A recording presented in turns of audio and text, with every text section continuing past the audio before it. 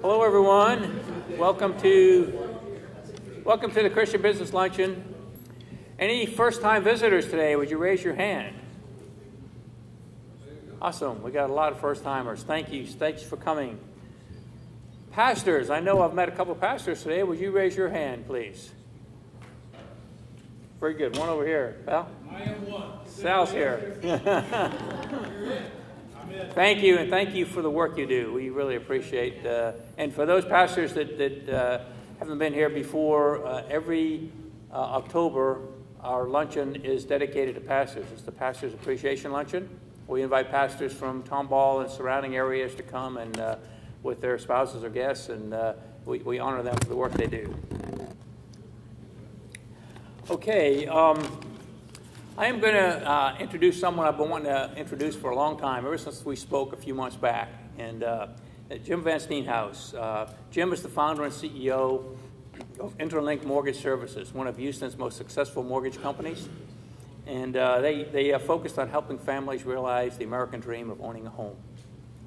He and his wife Elizabeth created the Interlink Family Foundation, which supports organizations throughout the country to provide underprivileged and challenged youth with a sense of hope and belonging while helping them realize their God-given potential. It's this great organization, great work that you all do. So when he was a kid, he started hunting as a pastime, and then it became a passion. He's hunted all over North America, Africa, New Zealand, and back in 2015, he was on a hunt up in northern Canada, a bow hunt for moose, when he was attacked by a grizzly bear. By all rights, he shouldn't even be here today, but God has a plan for him, and we're looking forward to hearing that plan in a few minutes here. Jim has been married to his wife Elizabeth. Raise your hand, Elizabeth. Or Liz, I guess you go by Liz. Yeah, for almost 13 years. They have 3 kids, Dawson, Brianna, and Hayden. And they live in Cyprus and attend Youth Global Church. Their pastor is with them today, Sal. And so a little different today. Jim's probably going to go to 1:15 today, which is a little longer than we normally go. So if anybody has to leave back to work, he will definitely understand. And it's my pleasure to give Jim Van Steenhouse, the Bear Man.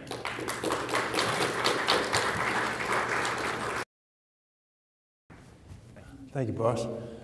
All right. Maybe turn me down just a little bit in the back.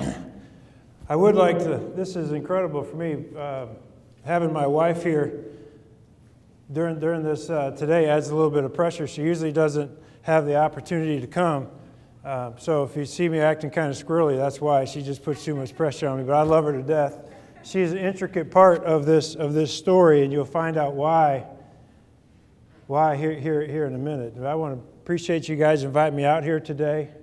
It's an honor. I'm a businessman in this community. I get it. It's a great opportunity. I think the economy is good for us, and I'm just really glad you guys invited me here. So the year was 2012. I was on an archery hunt brown bear on the Alaskan Peninsula. When you archery hunt for brown bear on the Alaskan Peninsula, it's all spot and stalk, meaning that you get there, it's a 22-day hunt, primarily because of the fact the Alaskan weather on the peninsula gets so bad that you'll be locked down in your tent for 5 or 6, 7 of those days, intermittent throughout the time that you're there. You'll get wind speeds up to 60 to 80 miles an hour. You're there with your guide. On this particular hunt, my guide's name was Cody, and we were there for a 10-foot brown bear. On about the 7th day of the hunt, we spotted a beautiful brown bear. Probably 2 or 3 miles away, we started slithering through the wilderness there. And one thing about the Alaskan Peninsula, it rains all the time. It's windy all the time. As we slithered close to this bear, we got about 115 yards. He was down on a creek bed. They're fattening up for the fall, getting their fill of salmon. If he took a right on that stream, we lost him. If he took a left, we'd have a chance. He'd be 43 yards in front of me at that stream with the wind blowing about 30, 35 miles an hour. I'd have a shot. We practiced it 1,000 times in my backyard. That bear did hang a left, but instead of turning left and coming down that stream, he turned and he started walking straight towards me and Cody. At 120 yards, it was no big deal. At 100, it got a little bit hairy. At 50, then 40, then 30, then 20, then 10. Then at 5 yards, the only thing separating us and a 10-foot brown bear is an alder bush. And an alder bush in September has no leaves. So you're staring straight at this brown bear through the alder brush, and you can see the moisture on its face. And Cody is to my right. I'm left-handed. I've got my back to him. I'm on my knees. I got my bow here. The bush is right here. And I see Cody's got a big rifle. He's got a video recorder in one hand and a rifle in the other. And I see out of the corner of my eye, he just slides that rifle straight towards that bear's face, and I heard the safety go, click. And I'm thinking to myself, oh, it's on now. And that bear just instinctively took a little right turn, walked right in front of me at 11 yards. At 11 yards, you should be able to put an arrow through a lifesaver. I went to full draw, hit the bear, he spun, he went across the creek, 42 yards. Cody said, put another one at him. I went to full draw. I hit him again. I hit him right in the neck. I wasn't aiming for the neck. The wind drifted it, and I hit him right in the neck, and I never saw that bear again. We believe firmly, Cody's got it on film, that the bear's dead. But out there in the wilderness, it was getting dark. We followed a little bit of blood. We had to camp out for the night, come back the next day. It rained all night long. We lost the blood trail. And for the next 7 days, all we did was circle. All we did was circle. These hunts are booked 2 to 3 years in advance. You save for years to go on these hunts. And you practice and you get in shape. One thing about the mountains don't care if you're in shape, but you do. And you're there for 22 days. That happened on about the 7th day of the hunt. So you've got another 14, 15 days to sit there and think about it. So we put ourselves in that situation today. We're all business.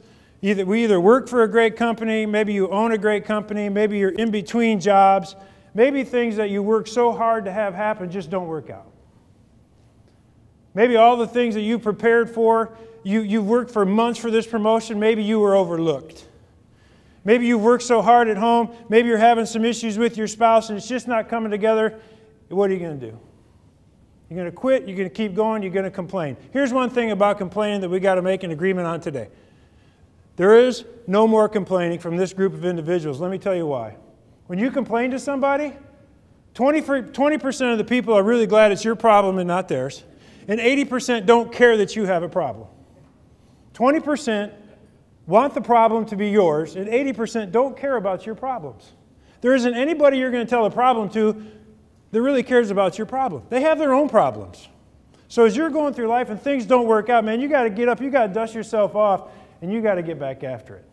Make sense? All right, so on this particular hunt, I was after moose. Up in the Northwest Territories of Canada. And for those of us who are a little geographically challenged, I brought a map here. Houston, Edmonton, Yellowknife, Norman Wells. As you go north, the cities get smaller and smaller. In Norman Wells, you jump on a float plane. I don't know if any of you have been on a float plane before, but the reason it's called a float plane is it takes off and lands on water. They took off out of Norman Wells on a float plane, headed southwest into the McKenzie mountain range. We were in the air for about 2 hours and 45 minutes, and that pilot landed that aircraft on a lake about the size of a football field. I was in that aircraft with 6 other hunters. They were all rifle. I was the only archer. And when you pull into base camp, you got a lot of things going on. Number one, you got 7 really amped up hunters. You've got 7 really amped up guides meeting their hunters. Then you've got the owner who takes each hunter and their guide in a helicopter out into the wilderness and drops you off anywhere from 5 to 15 days. You just need to be prepared. So when you get there, you got to do 3 things. Number one, you got to get food and rations. Number 2, you need to sight in your rifle, or for me, throw a couple arrows downrange. And number 3, you got to listen for your name to be called on the helicopter, because when your name is called, you either get on the helicopter, you go to the back of the list, and you don't get delivered until that night, or possibly the next day. My guide's name was Jordan. We walked into this big, huge metal silo that held all the food. He said, "What kind of food you want to have, Mr. Van Steenhuis?" I said, "Jordan, you pick out the food. I'm going to save some time. I'm going to throw some arrows. I trust your opinion. Just get some carbs and some proteins. We'll call it good." He's like, "That's fantastic. For carbs, I like ramen noodles, and for proteins, I like sardines. I can't do sardines, Jordan. We're going to skip the sardines. What's your second alternative?" He says, "We got tuna fish." I said, "Great. You go sardines. I'll go tuna fish. I'm going to throw a couple arrows." As time passed, my name was called. We jumped on the helicopter, and we're gone. When we landed that helicopter, on a sandy river stream. I remember the helicopter's taking off, and I'm looking down. We've got all of our gear around. I'm looking down. I'm looking at this paw print. And I said to Jordan, Jordan, is that a grizzly bear? And he said, yes, sir. We're going to stay away from those. You know, it's interesting. One of my favorite quotes by Gordon Hinckley. What happens to us today that happens to be a sacrifice will prove to be our greatest investment. And if you think about it, throughout your childhood, college, maybe your MBA, your career, an accident, any setback that you've had, you have peaks and you have valleys in life. Very rarely do we learn the tough edges of the game up on top of the mountain. Where we learn the tough edges of the game and where we learn how to survive is down in the valley, when it's dark and nobody's got your back, and when you're calling your friends and they don't answer because they, quite frankly, don't want to join you down in the valley and you feel like you're all on your own. Had I not been attacked by this grizzly bear, I would not have had the opportunity to meet with you guys today. I wouldn't be here. I wouldn't have had the opportunity to travel all over the country talking about my testimony and what this attack means to me and how it has changed my life. So we can't fear going into the valleys. I'm not saying we got to look forward to tough times, but one of the things that I can assure you, it's like going to the gym. You go to the gym one day, you get home, you look in the mirror, you look exactly the same. You're like, man, I hate going to the gym. 2 days, 3 days, 4 days, 30. You look in the mirror and you're like, I might see something. Honey, you see anything? No, I don't see anything. You look exactly the same as you did 30 days. You go, great, thanks for the compliment. 60 days later, you see a change. 90 days later, but it all started back there. When I go hunting, I say goodbye to my family. I got my beautiful bride. I've got 2 sons. I've got a daughter. And on this particular day, before I was leaving, she walked up to me and she said, Dad, you're in luck. The pedicure store is open. I sat down at the kitchen table like any man would proudly do with his daughter, and she painted my toenails burnt orange. And in my mind, I'm thinking, I'm going to the Northwest Territories of Canada. Who is ever going to see my toenails? There's a picture of the McKenzie Mountain Range. That's from the float plane. Call that the McKenzie Mountain Hyatt. Now that tent is as small as it looks. It's about the size of your tabletop. Now you may say, well, there was 2 of you. There was you and there was Jordan. Where's Jordan's tent? That's both of ours. And if you take a look at the ground is very mossy. It's very squishy. When you walk, you sink down in it maybe 6, 7 inches. I'll tell you what, I go 250. Jordan goes maybe 180 wet. So when I'm heavier than he is, I sink at night. You know where Jordan wakes up the next morning.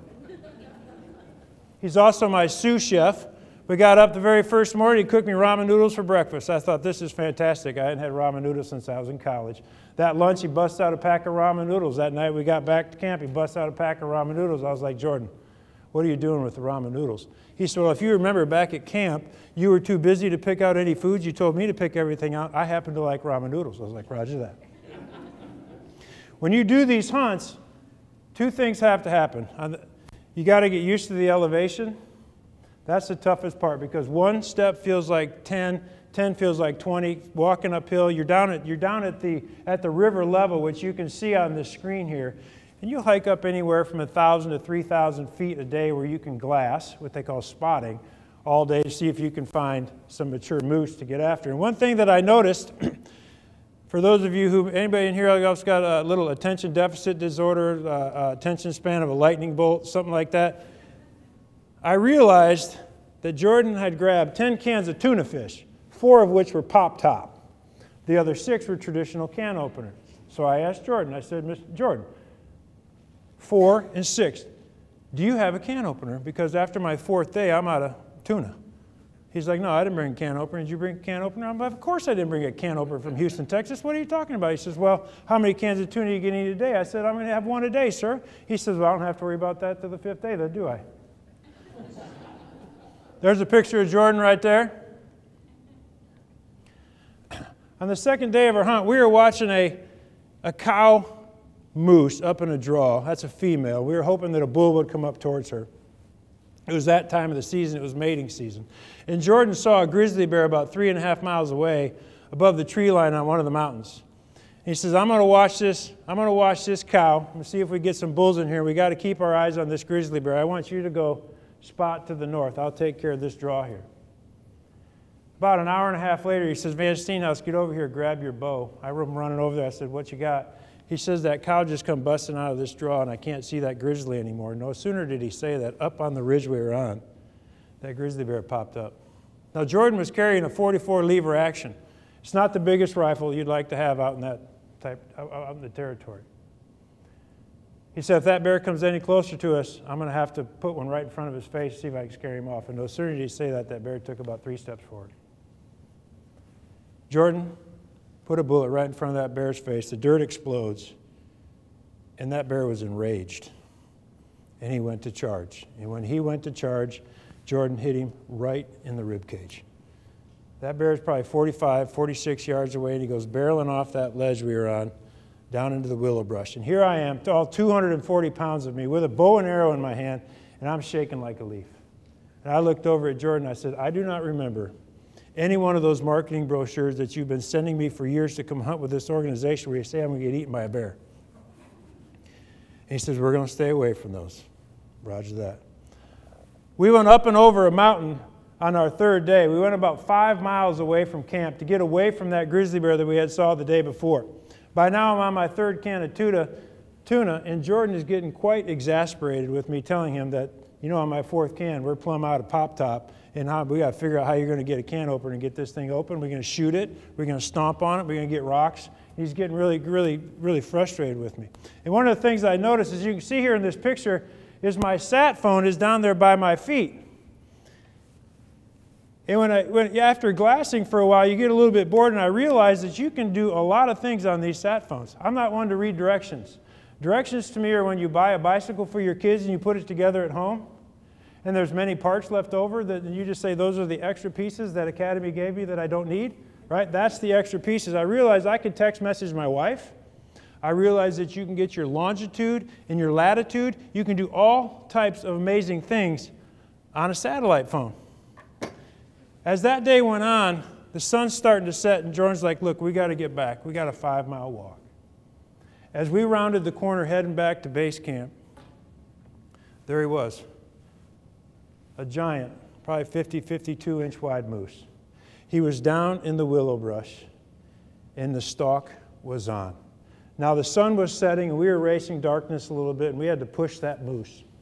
And we were at one point of that where Jordan says, I'm going to do a cow call, and that moose is going to come in. I want you to go stand behind this willow brush. I'm going to stand over here. He says, and by the way, when you stand over there, he says, Van Steenhouse, do not make any noise. If that moose sees you, he'll charge you, and he could kill you. I was like, man, roger that. We didn't get that moose. We had to push hard because the sun was setting. But it's not about the kill, it's about the chase. It's about, that's the whole experience. And as we started to head back to camp that evening, my mind was racing. I was so excited. Everything that I wanted to do, we had just done it there. And it was only our third day. I was pumped up. And all of a sudden, Jordan starts running, literally running. This is how we're dressed. This is not track gear. He starts running, and I grabbed him by the back of the neck, and I turned him around. And I said, Jordan, what are you doing, man? We're 5 miles away from camp. Why are you running? And he called me, looked at me, and says, Mr. Van Steenhouse, when the sun goes down, we are on the low side of the totem pole. And I said, roger that. I had no problem running back to base camp. When we got up on the fourth day, it was freezing. It was so cold that I had a water bottle inside of a sock, inside of my boot that froze. I didn't sleep all night. I just stared at the ceiling of that tent. I was so excited to get up and go hunting the next day. I just envisioning that moose that I had saw the night before. We got up, it was freezing. I literally put on every piece of clothing that I owned, all of it. And I looked like the Michelin Man walking up that mountain that day. We probably climbed up 1,500 feet. We got to this ledge, and George's like, look, we got another 500 feet to get to the top of this draw I want to get on. Let's leave all of our gear here. You take your bow. I'll take my rifle. Drop all the backpacks. We'll be right back. I said, man, no problem. Shed all of our gear. Went up on top. About a couple hours later, sitting there glassing, and if you ever use your binoculars and you glass downhill for a while, sometimes I get a little bit nauseous. And then it occurred to me, Jordan's sitting to my left, and I'm sitting here glassing it. It hit me like a light bulb. I put my glasses down. I said, Jordan, do you realize that today is my last day of pop-top tuna? And Jordan, by this time, you know, he's completely exasperated with me asking. He's got his binoculars up and he just throws them down. And he looks at me and he said one word. He said, bear. You know, there's a saying that if you don't run into the devil from time to time, you may have to question if you're running in the same direction. Because one thing I can assure you is the harder you pursue Christ and the more the Holy Spirit works through you to deliver the message, the harder the devil will come at you. We are but a piece of wire. That's what we are. We're a piece of wire. God will get His message out. It's coming. It will get out. The question is, who's going to deliver the message? The Lord's going to have the individuals deliver the message that delivers His message, not the person's message. They don't make it about them. They make it about God. We are the wire. And we want the Holy Spirit to work through us to deliver His word. And the more you do that and the more you put yourself in that position, He's coming. The devil does not want you talking to anybody about their faith that doesn't know about the Lord Jesus Christ. And he will come hard. But if he doesn't come at you, that's a fantastic quote. Before I tell you what happened when Jordan said bear, I want to give you an example of a bear's speed and agility. See, we're used to seeing bears on the Nature Channel or the Outdoor Channel, National Geographic, or at the zoo. But bears in the wild, they act differently. See, they don't have the mental capacity when they are hunting prey to determine whether or not this prey requires 100%, this prey requires 50%, or I only have to exert 20% for this prey. It's 100% all the time or nothing. 100% all the time or nothing. What we have here is a video of two black bears fighting. And I want you to pay attention to the lower right-hand part of the screen. That's the way that bears attack. Draw your attention to the lower right-hand side of the screen. Right? Now. That's the speed that they attack. I'll play one more time. Lower right-hand side. That's the speed that they move. They don't play. When you are the target, there is no play. And if you want to know about a grizzly bear in the Northwest Territories of Canada, well, there you go. That's a paw. Grizzly bears in the Northwest Territory are a protected species. They have no fear. They're not hunted. They're a spiritual animal, the Inuits, the Eskimos. So they do not have fear of man. A grizzly bear smells 2,100 times better than a human. They can have top speeds of 35 to 38, 39 miles an hour for short bursts. They bite with 8 million pascals. That's a unit of measurement. That is enough to crush a bowling ball. And in the Northwest Territories of Canada, they can weigh upwards of 1,200 pounds. When Jordan looked at me and he said bear, he was to my left.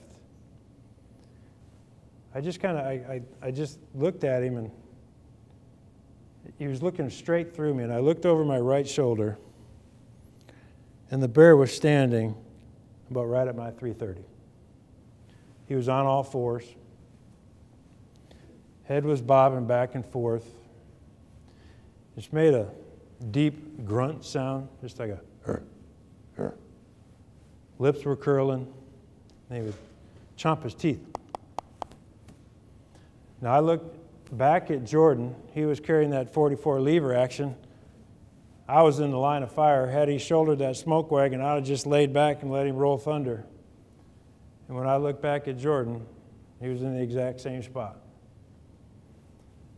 When I looked back at that bear, he was on me. I just instinctively rolled my shoulder and I put my hands over my head, which is the first thing that he went for. When you have something break into your skull, you don't hear that externally, you hear that internally. And I could hear internally his teeth raking into my head, and then I could hear externally as my hands went up into his mouth, and he would just break in your fingers like they were twigs. He hit my right shoulder, my right side, left side, right hip, left thigh.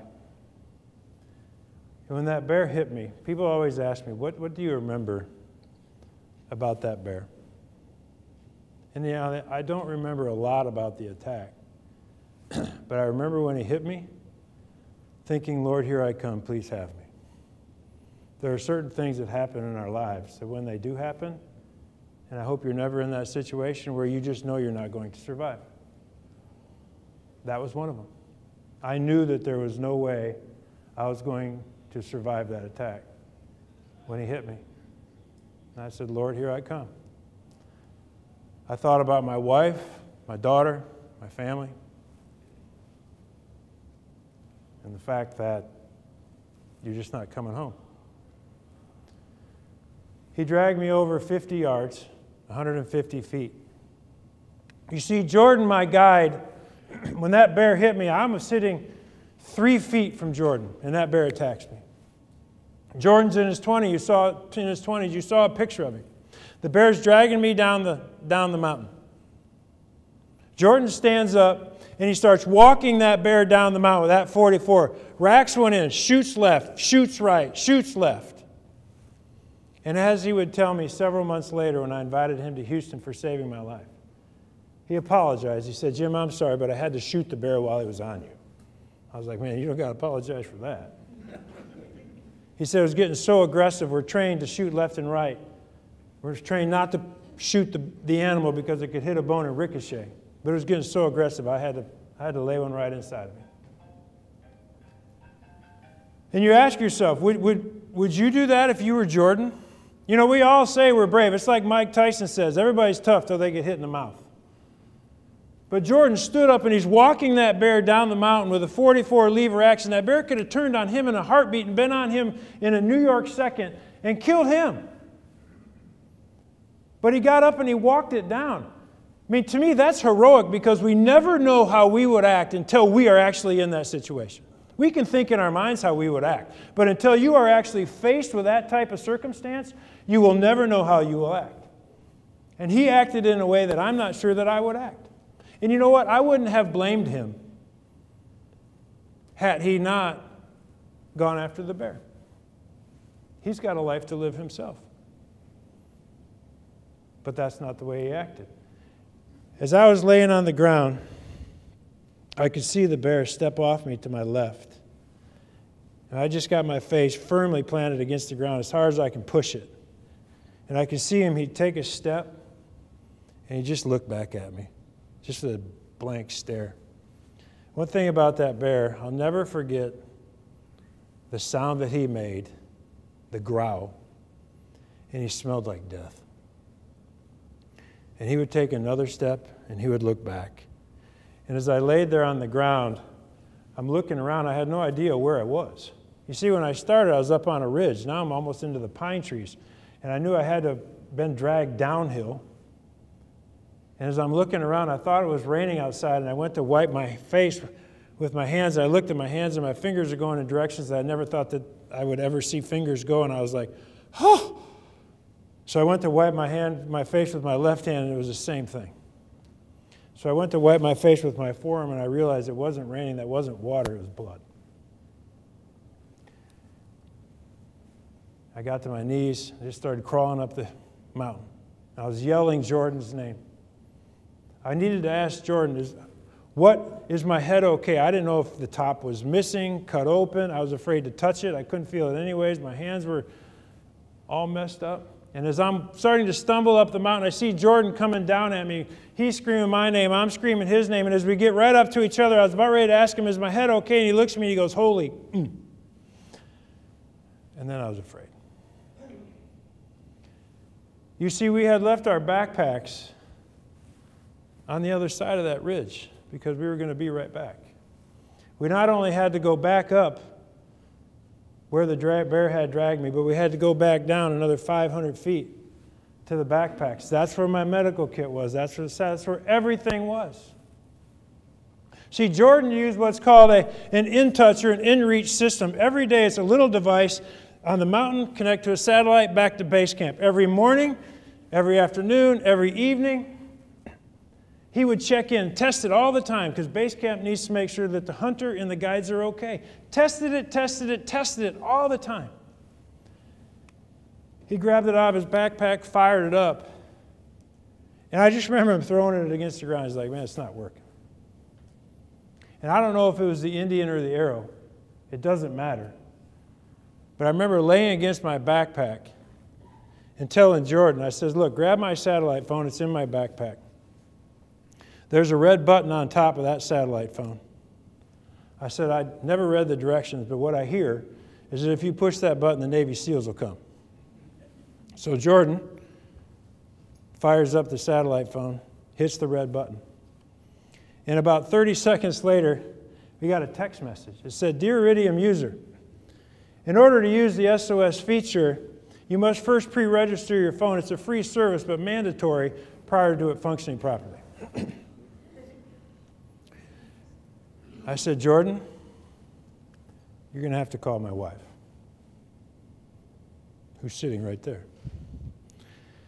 From the mountain and the Mackenzies in the Northwest Territories of Canada, he called my wife from this phone, and she was in the parking lot at Kroger's. He said, Miss Van Steenhouse, my name is Jordan Wagner. Your husband has been attacked by a grizzly bear. And then the phone went dead. See, the emergency system actually does work. They took her out. They plugged themselves in. Now, she went dormant for quite some time. That's a whole other story.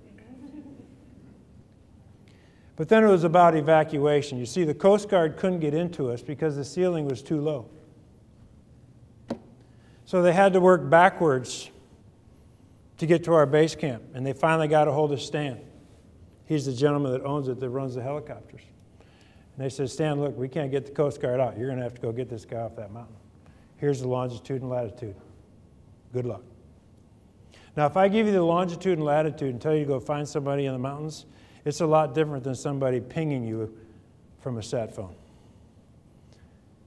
You feel like a needle in a haystack. We could hear that helicopter coming, and it'd fly past us, down the valley, it'd fly in front of us, it'd fly around the mountain around. And Jordan is frantically standing there on the mountain, waving a burlap sack. And I'll never forget, I heard that chopper come around down in the canyon below us. It's probably out there 100, 150 yards below us, and it just rises up right in front of us. And I am literally staring right into the eyes of Stan the pilot. And he takes that chopper and he lands it right on that ridge we were on. Now, a gentleman had shot a moose on the second day. His name was Dr. Bob Burlingame, one of the most amazing men that I've ever had the opportunity to meet. He jumped off that helicopter, and one thing about doctors is you kind of make fun of all the equipment they always take everywhere until you really need it. Then I was really appreciative that he took all that equipment from Houston up to Northwest Territories. And I remember he came over, I'm laying on the backpack, and he's asking me all kinds of questions, and I'm answering his questions. We're having a conversation. But one thing about being in shock is when you're in shock, you don't know you're in shock.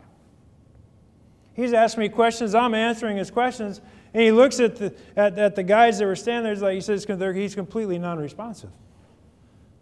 And the next thing I know, I'm laid out on these backpacks, and they stick me in the back of this helicopter, and they go back to base camp. Now, I'm laying in the back of the helicopter. I can feel the blood running down my back. I'm looking at my hands. They put some plywood underneath of my hands that they broke with their feet and put some tape on it. And it looks like I had just gotten in a fight with Edward Scissorhands. And all of a sudden, I remember Bob and the guys, they're over in this having like this man huddle over there. I can see them out the chopper windows, and they're talking, and men, they're talking with their arms and doing all this stuff. And they walk over to the chopper, and they just start taking stuff out of the chopper. Taking stuff out of the inside, taking stuff out of the outside, throwing it in a pile.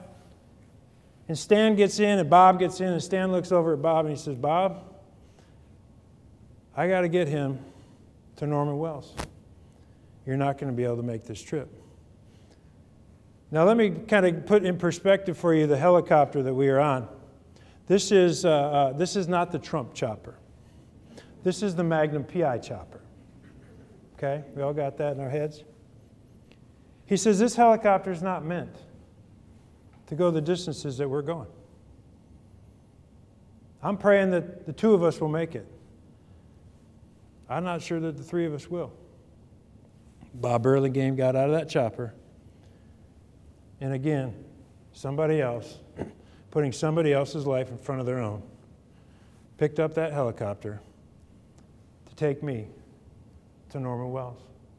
As I'm in the back of that helicopter, I'm looking out those windows. I showed you some pictures earlier of the mountains. And I can feel the blood rushing down, and I'm freezing, and I'm tired. And you're just kind of drifting in and out. And everything that I see outside those windows just looks like it just wants to rip me apart. And I asked myself a very important question. If I were to die right here in the back of this helicopter, on this chair, am I going to heaven? Close your eyes for a second. Put yourself in the back of that helicopter with me. You have no idea if you're going to make it to Norman Wells. You have no idea of the injuries that you've sustained outside of the fact that everything you look at doesn't look the way it used to. Blood is everywhere. And I panicked. I remember freezing in the back of that helicopter, looking out those windows, and I was stricken with fear. The devil just wrapped me up in a tap-out hold. He just pretzeled me right there in the back of the helicopter. Then I felt the Holy Spirit. Son, you accepted Jesus Christ as your Lord and Savior. When my son was crucified on the cross, he forgave every sin that you've ever committed, every sin that you will commit today, and every sin that you will commit in the future. And his commitment to you on the forgiveness of sins, they are forgiven as far as the east is from the west. By inviting him into your heart as your Lord and Savior, you have your opportunity to go to heaven. John 3:16. For God so loved the world that he gave his only begotten Son, who was crucified on that cross for us. And when we put ourselves in that vulnerable position, it's like the 99 and the 1. Jesus Christ is on the cross with the two thieves. One of those thieves has probably been a thief all of his life. I don't have his bio, but if it read like a rap sheet, it was probably pretty long. And he accepted the Lord and Savior on that cross, and he went to heaven. His compadre, not so smart. It doesn't matter how cloudy our past is. It doesn't matter how long your debit sheet is. It doesn't matter how long your credit sheet is. We will have an account when we get to heaven. Let there be no mistake about that. But when the angel opens up my debit sheet, the angel's not going to be able to open up my debit sheet and just go like this. Let's talk about this. My debit sheet will hit the ground and it'll roll halfway across the room. That's how big my debit sheet is. And I'm not happy about that. But I own it. My name is on every single one of those sinful acts. And I can't take them back. I can't put the genie in the bottle. I can't unhurt people. But Jesus forgave those sins. And I'm going to work on my credit sheet. And every day I add to my debit sheet. I hate it when I do it, but man, I do it. And I ask for forgiveness. But I try to just add a cheek, put another one on the credit sheet. When I felt the Lord and Savior come over me on the back of that helicopter, it was as if I had just walked inside on a February morning, minus 20 degrees, and my wife just put a blanket around my shoulders in front of the fire. I went from cold to warm, and when I looked out those windows, I saw nothing but our Lord's majestic beauty. See, we did make it to Norman Wells. We did make it out of those mountains. But here's the deal. When you accept the Lord as your Savior, He will promise you a safe landing. It doesn't say anything about calm passage. You read the Bible and find one individual that chased the Lord with all of their heart, and at the end says, that was easy. It's not. Because when you chase the Lord, the devil's chasing you. You will have a calm passage. That may not be on this planet. It may be in heaven. Maybe you will have calm passage on this planet. I don't know the answer. But you will not. You won't have calm passage. You will have a safe landing. We did make it to Norman Wells. We came out of those mountains. We come up to the airport. This is funny. I was just there 4 days ago. We landed on a commercial airliner, and we pull out in the helicopter, and I'm looking out the windows. And I'm looking at, man, there's ambulances there's fire trucks and police cars. They're everywhere on the runway. And I'm thinking, oh my gosh, what a bad day. A plane must have crashed as well. And we come pulling out of there, and they landed that helicopter right in the middle of that runway.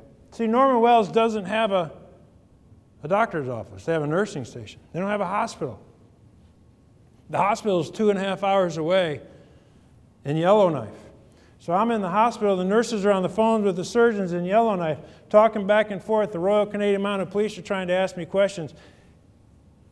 It's a disaster in that room, man. There's a lot of things going on.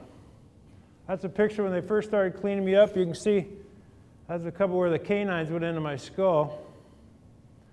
That's right here on my shoulder. Just missed puncturing my bronchial artery.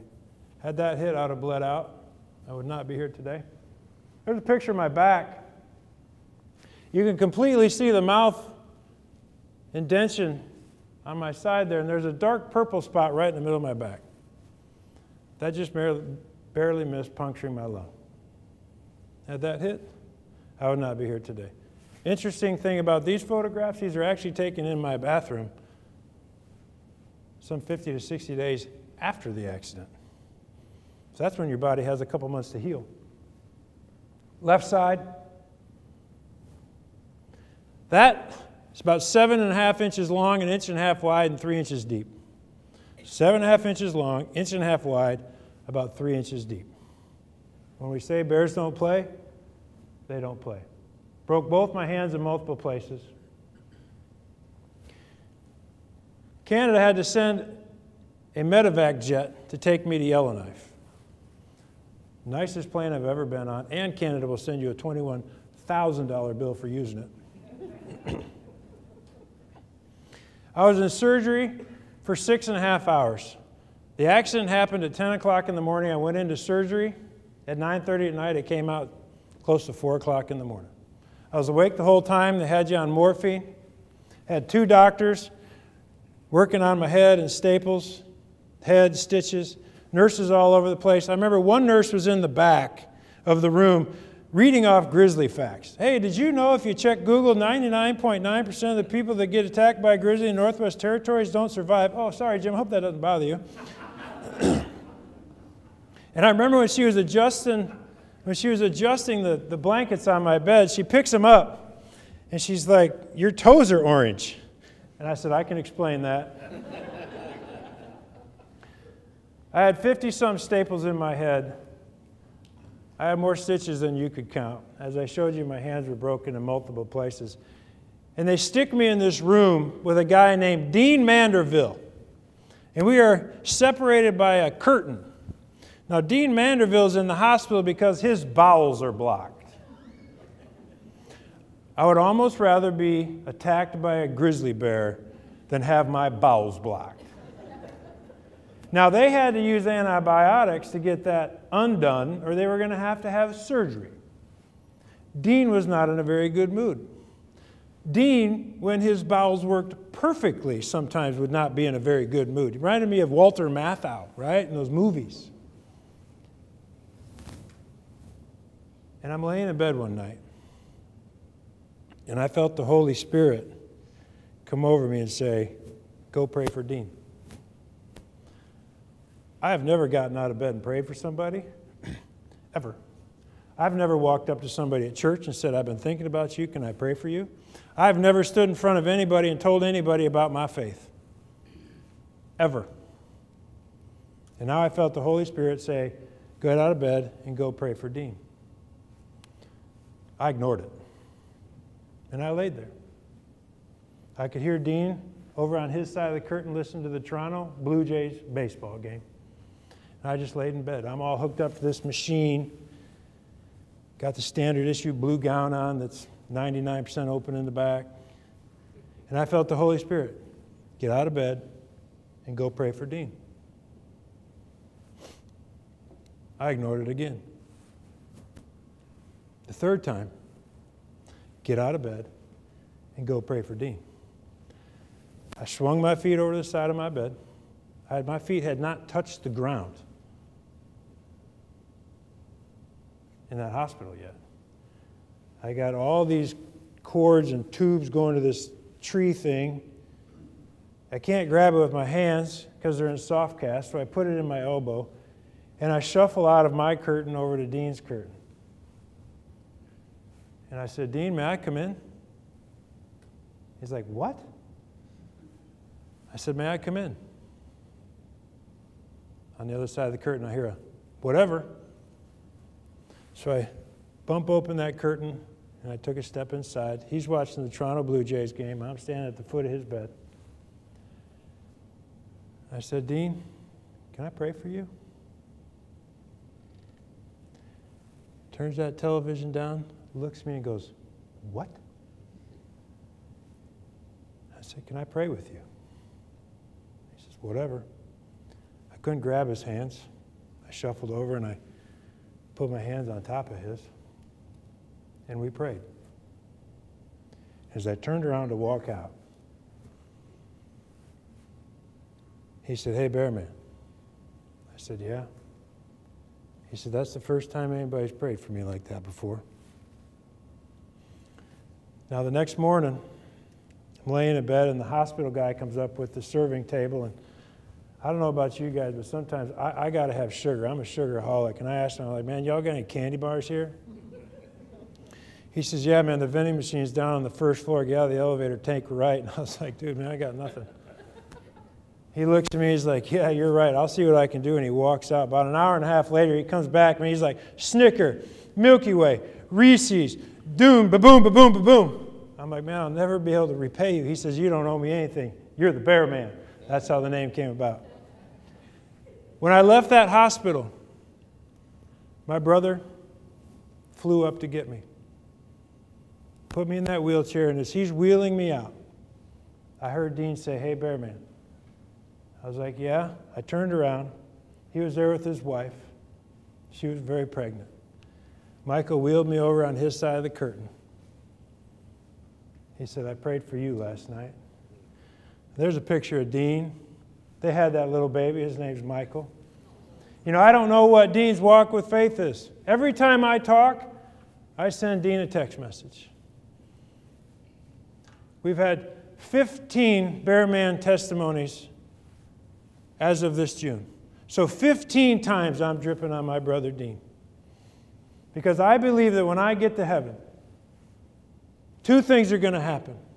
Number one, I'm going to open up my eyes and I'm going to see this giant grizzly bear. And Jesus is going to pull the head back and he's going to say, I got your attention, didn't I? Now that I have your attention, allow me to introduce you to all of the individuals that I worked through you, that you introduced to me as their Lord and Savior. And my seed was planted. And it was planted on fertile ground. And I'm going to get to meet everybody that I've had the chance over the last 3.5 years to speak with someday when I get to heaven. That's I couldn't pass that shirt up. It's a bear chasing a stick man. It's called Canadian fast food. That was me. And they got another one where a bear's dragging a stick man out of a tent. That's called Canadian takeout. Here's my challenge to us today. I don't know how many people we got in this room, 50, 60 people. If we could all live our life in such a way that when our feet hit the floor every day, Satan shuddered and said, oh, hell, he's awake, or oh, hell, she's awake. Imagine the lives we could change. Imagine there's 364 days in a year. Imagine if every day that you got up, you said, I'm going to talk to somebody about our Lord and Savior today. Just one person. If you're not shy, talk to 2 or 3. Somebody, do the math. If 50 people say, I'm going to get out of bed every day of the year and I'm going to talk to one person about our Lord and Savior, Jesus Christ, how many people we would touch? We have the ability to make the decisions, to live our life in such a way that the devil doesn't even want you to get out of bed. He's going to make it rain outside. He's going to do everything in his power to stop you. One person a day to talk to them about our Savior. One. Think of that effect, the ripple effect, the butterfly effect, whatever effect you want to call it.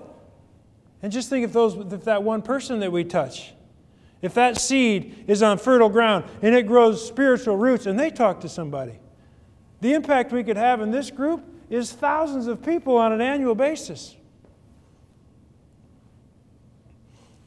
That's a wound vac that I'm wearing there. I had to wear that around. That heals wounds from the outside in instead of the inside out when they're really deep.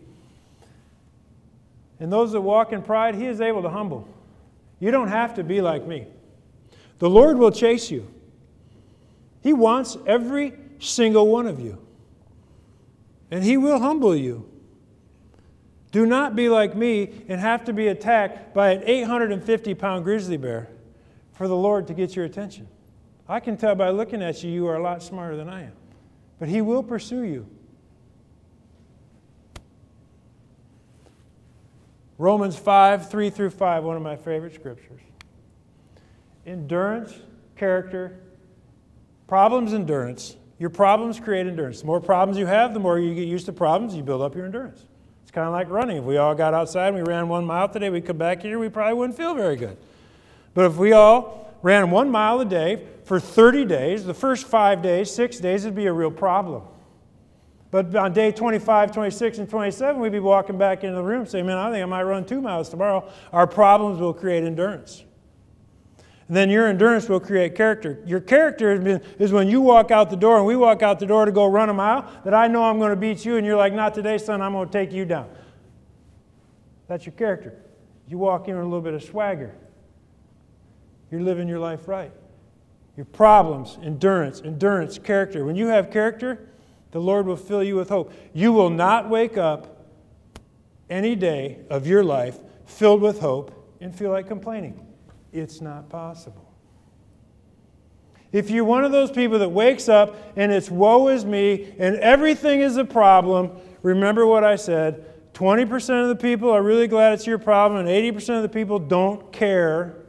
Take those problems, create some endurance. Your endurance will create your character will create hope, and you will not wake up and get out of bed that way anymore.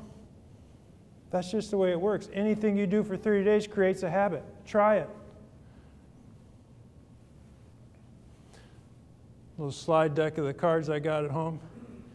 Faith is being sure of what we hope for and certain of what we do not see. You know, faith is an interesting thing. Certain of what we hope for, sure of what we hope for, and certain of what we do not see. Faith can be a little confusing unless you read Matthew 17:20. Because you can get real confused on this faith. Oh, I got faith. Well, then they go and get stuff, and you're like, this faith, man. Where is it? I don't see it. But just read Matthew 17:20. If you have faith the size of A, you can move. The Lord knows how hard it is. He knows. Faith is difficult. It is difficult that we can't get out of bed and put our hands on something tangible. That's tough. He knows the way we're wired. Man, He gets it. So how much faith do we have to have? A mustard seed. I grew up on a farm. I know the size of a mustard seed. You guys know the size of a mustard seed. And you can move this object that is immovable in our minds. That's faith. You know, there were 7 hunters on that hunt. 6 of them got moose. I did not. You know, here's a picture of my family. My beautiful bride, my 2 boys, my daughter. Therefore, be on alert, for you do not know what day your Lord is coming. See, you think you know what you're doing this afternoon. Man, some of you guys like in here, man, this dude needs to hurry up. It's 2 minutes after 1 o'clock and I got to get back to work. Man, you think you got your whole day wrapped up. You see, I went to Canada to recharge my batteries. That's what I do. It's not you go somewhere hunting. It's not about the kill. It's about the pursuit. It's where you feel your battery recharged, like plugging in your cell phone. Some of you recharge socially. Some of you go read. My daughter goes to her bedroom and her dollies spring to life and she just has this, it's like the magic kingdom in her room, but you see her battery just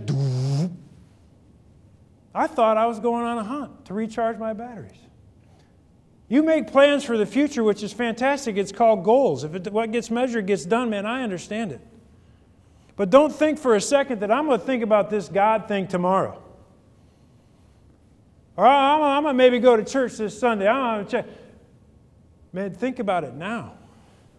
What if somebody paylaid you at the exit over here on the traffic light? Man, a little bit late then. Man, there's grizzly bears everywhere. The devil is everywhere. If the devil feels that you are taking steps towards Christ, he's going to get in your way. Because every single one of you has got a grizzly bear on your back. Some of you have work problems.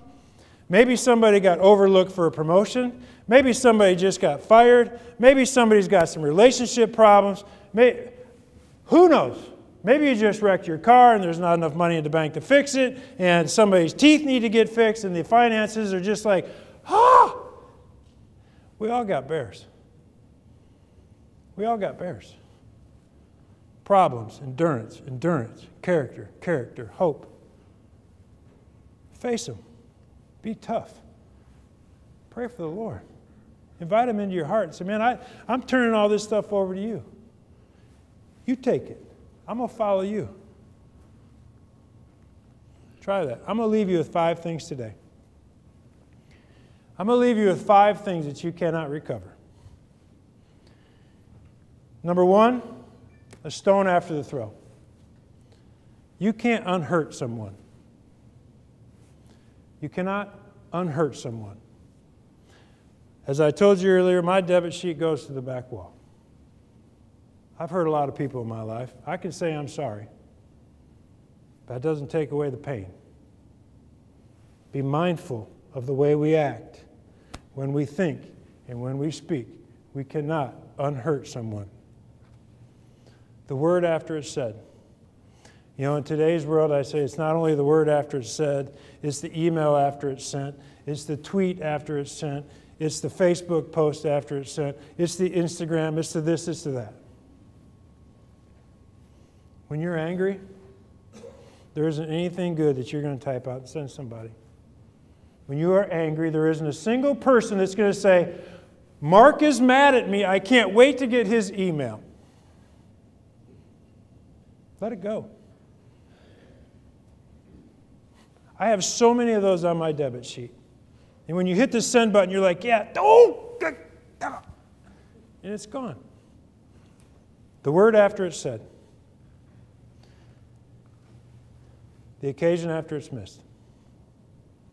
How many of us are such busy executives and they've got kids in cheer or camp or Cub Scouts, Boy Scouts, Girl Scouts, basketball, football, volleyball. But you're so busy, I can't make this game, Brianna, but I'll come to that next one. I can't make this one, Hayden, but I'll come to the next one. I was one of those people. You'll never get that time back. Ever. You think you control time, and you think you know what you're doing tomorrow. But I've got a challenge for every single one of us that have children. Show up. Be there. When I got attacked by that grizzly bear, I didn't spend a nanosecond thinking about my company. Not a nanosecond. There's 50 people in this room. Probably over 70% of us have children, some grandchildren. Make a point, write it down. Don't miss the occasions. Just don't do it. Because here's what happens. You can't get back time after it's gone. It's too late. It's like that old song, Little Boy Blue and the Man on the Moon. When you coming home, son, I don't know when, but we'll have a good time then. I've got a 23-year-old son. I didn't spend a lot of time with him, and I can never get it back. And that's on my debit sheet. And that's on me. Now, he's probably forgiven me, but I'll never forgive myself for not being more involved in his life. And you never get that time back. But you know what? That's how we learn. We can't say, well, I screwed it up there. I got a couple more kids. I'm just going to keep acting that way. No, man, we got to change. We got to change now. Don't miss the time after it's gone. And lastly, do not wait for a relationship with Jesus Christ until 6 strong people carry you into a church. It's too late. The Bible is crystal clear, crystal, on how a man or a woman are granted access to heaven. You don't get confused when you read it. It's crystal clear. So maybe that seed's planted today. You're putting a little bit of dirt on it. Maybe you're thinking about going to church this Sunday. Maybe what I'm going to leave with you today is just don't wait. Talk to someone about that. Talk with someone about that. I've enjoyed our time together today. Take care, guys. Bear Man's out.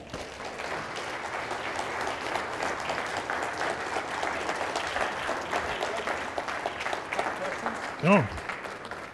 Any questions for... Anybody want to ask any questions? Any questions on the attack? My best questions came from a group of third graders. I gave a talk to a bunch of third graders, and I'm up on the stage, right?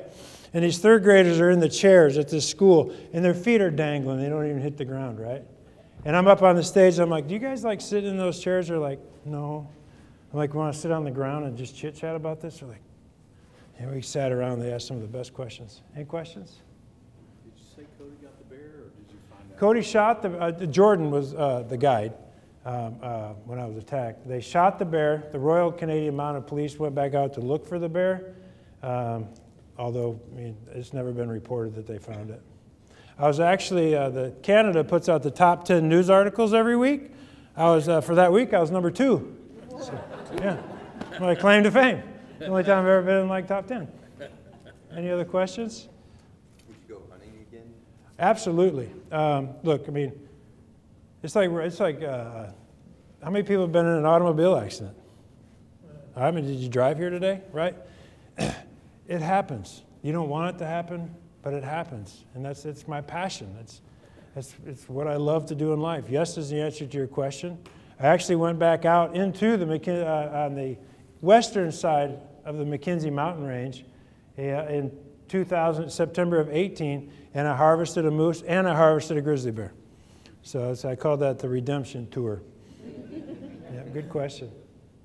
Does your son hunt?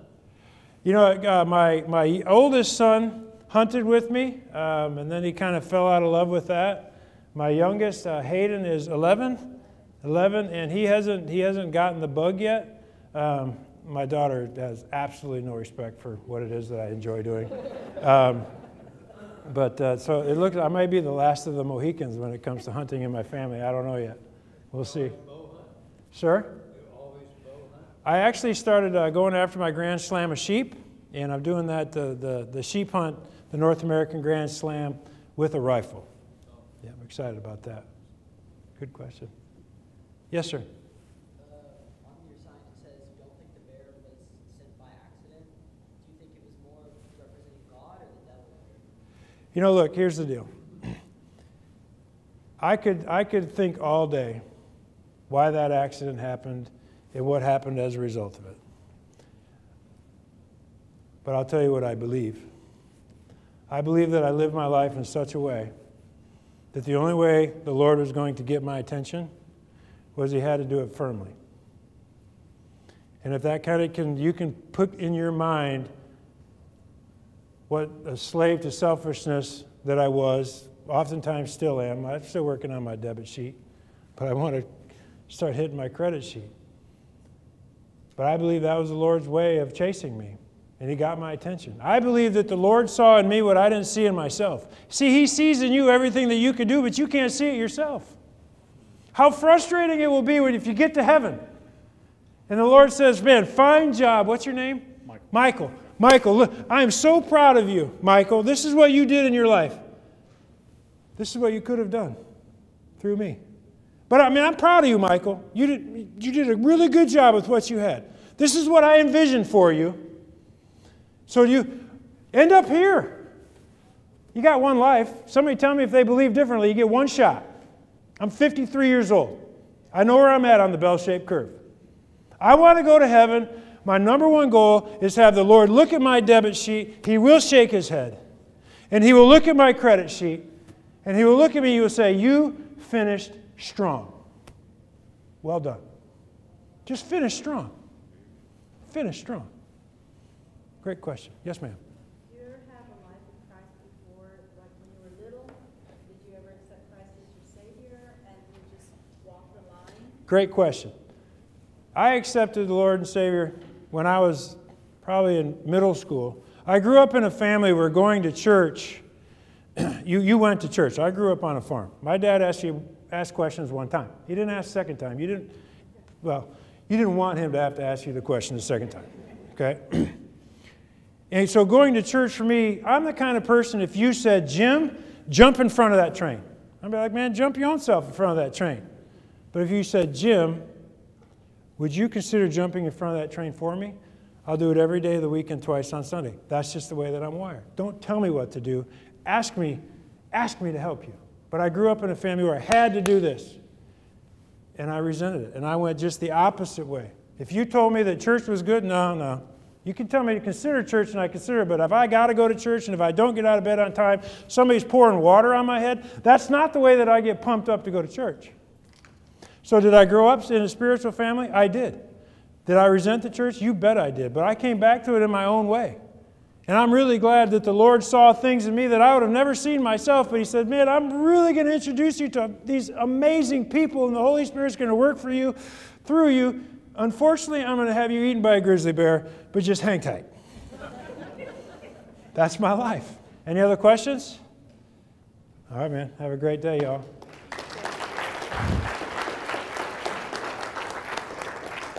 All right.